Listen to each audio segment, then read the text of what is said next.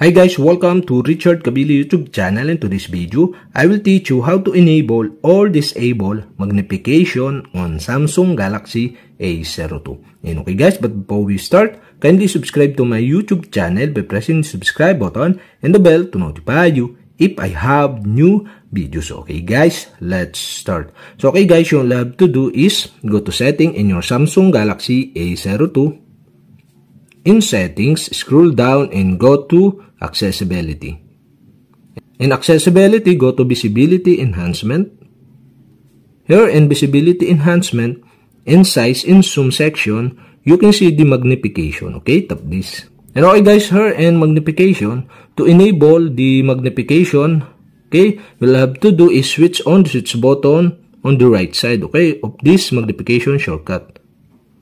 You can enable the magnification shortcut to use the magnification on your Samsung Galaxy A02. And okay guys, the pop-up below will show, okay, to start or stop this function, tap the human icon at the bottom on the screen. Okay, here the human icon on the lower right side on your screen. Okay, and after that, tap the gadget button.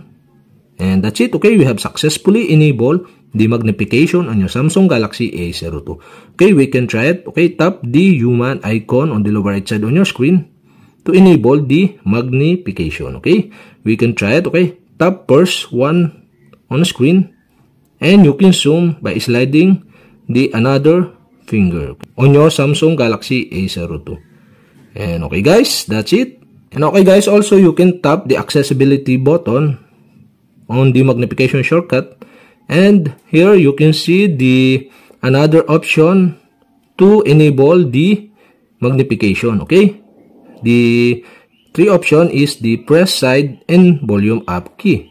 The another one is press and hold the volume up and down key for 3 seconds. The last one is triple tap screen. Okay, you can enable this by tap the circle button on the left side. And okay, if this enable, you can use this option to enable the magnification on your Samsung Galaxy A02. And okay guys, that's it. We have successfully enabled. And to disable again, you'll have to do is go back and turn off the switch button on the right side of this magnification shortcut to disable.